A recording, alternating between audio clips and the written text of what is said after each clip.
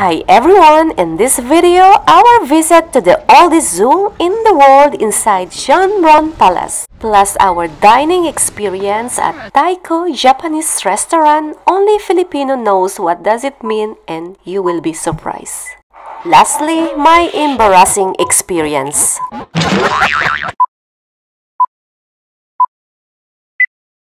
Last time when we went here, it was like this, yung building lang siya, and the restaurant inside still doesn't exist.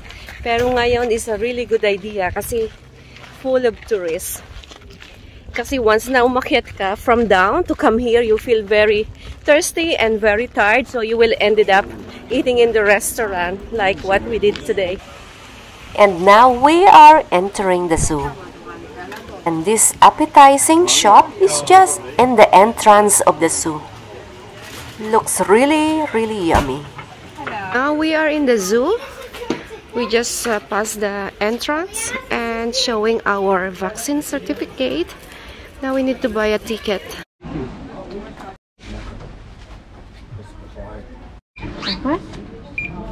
Danke.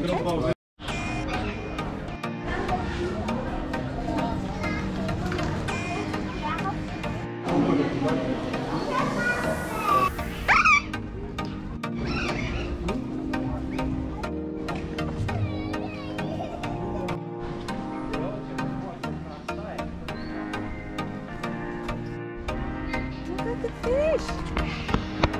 Hello. Hello, fish.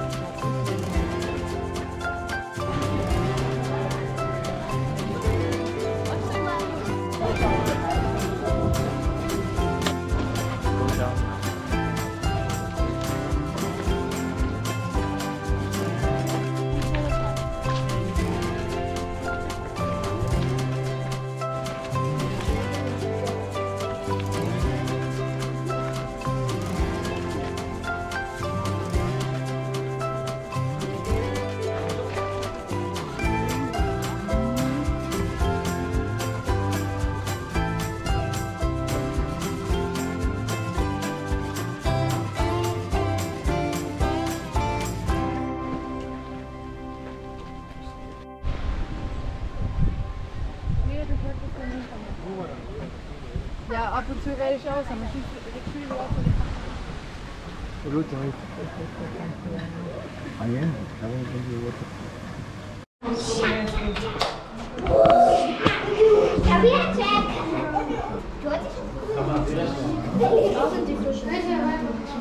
schau, die dürfen sich hier essen.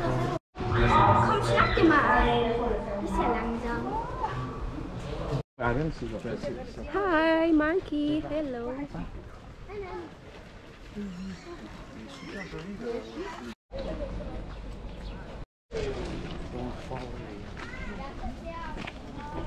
And now we are taking a rest. So they are there.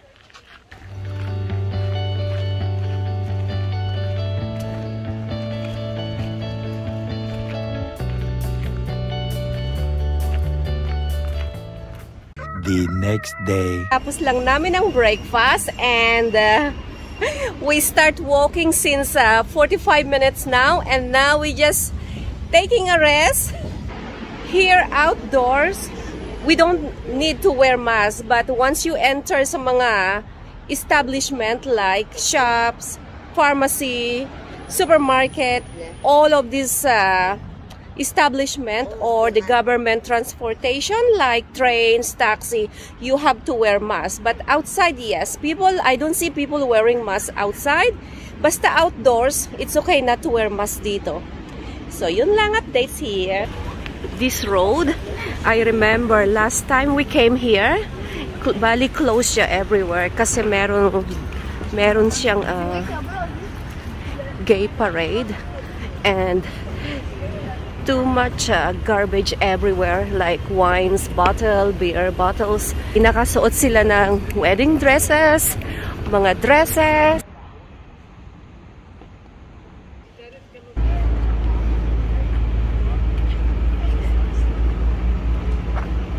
A few moments later.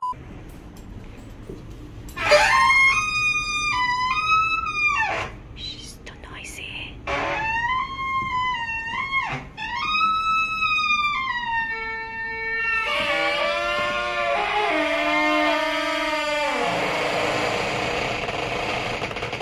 Oh my God, this door too noisy. Goodness.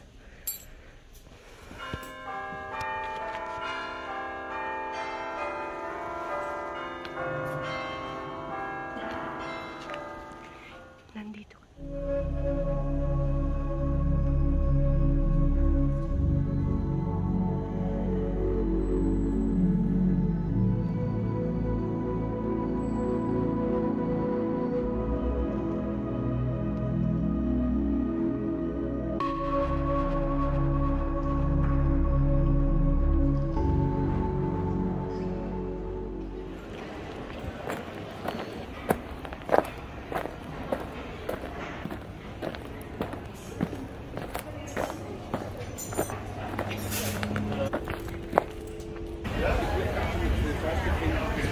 We are in Cafe Mozart here in Vienna. This is my lunch. Thank you. Yeah, thank you. So I ordered cheesecake for my lunch kasi I'm not really feel hungry after we had a breakfast. So I have cheesecake and the cappuccino. The fish. Have to order the pasta. Friend order the soup.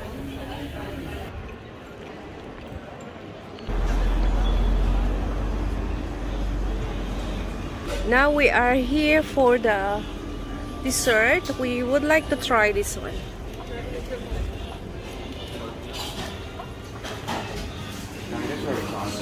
Hello.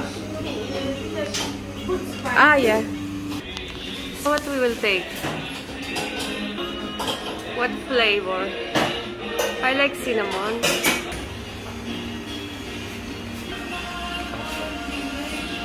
Okay, thank you.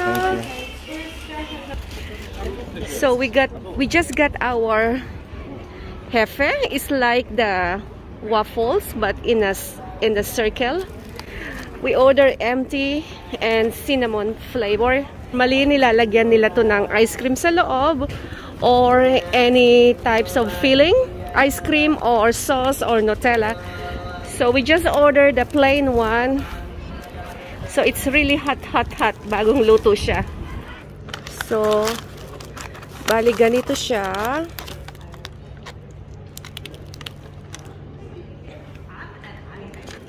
So nice and a bit crunchy. Type siya ng waffles. So nice. One eternity later. So hi, ngayon it's 7:30 now and whole day nasa labas kami. We're taking a walk in the whole day sa town or the city, and we decided na dumiretso na lang kami for dinner, but normally we are going in that restaurant, that Chinese restaurant, but it's fully booked. Decided na lang na dito kami ilagay sa Japanese restaurant. Same lang naman sila ng company. We're supposed to eat the Chinese and now we ended up in the Japanese restaurant. So we will see kung masarap talaga. And I ordered the dry ramen with some vegetables. We'll see you guys later, and I think our order is here. Oh, and order the bubble tea. I want to taste one of these because I don't eat fish. Can open this. Yeah. My dry ramen is here with the peanut sauce.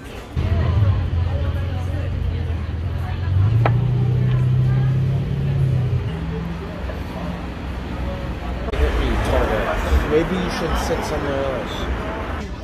So I did not notice the name of this Japanese restaurant. Here it is. I will show you. Only the Filipino knows what does this mean in Tagalog.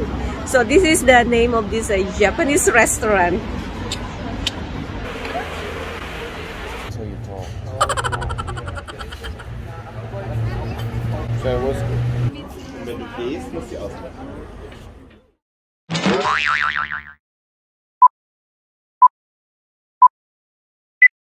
Now we are taking a rest. So they are there.